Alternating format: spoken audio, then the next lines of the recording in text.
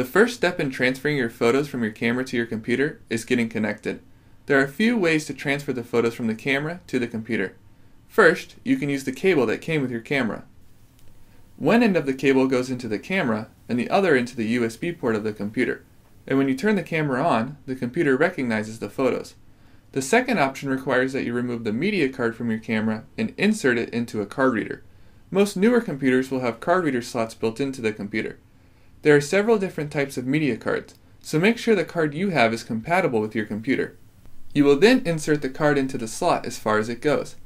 If your computer does not have slots built in, you can also use an external card reader like this one here.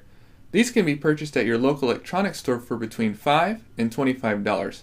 You will insert the media card into the appropriate slot and then plug the external card reader into the computer. Now we are ready to utilize Windows Live Photo Gallery to assist us in selecting the photos we want to transfer to the computer.